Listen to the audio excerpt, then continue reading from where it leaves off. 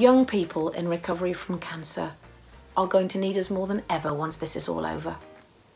Some recently off treatment will be undergoing even stricter isolation than most of us.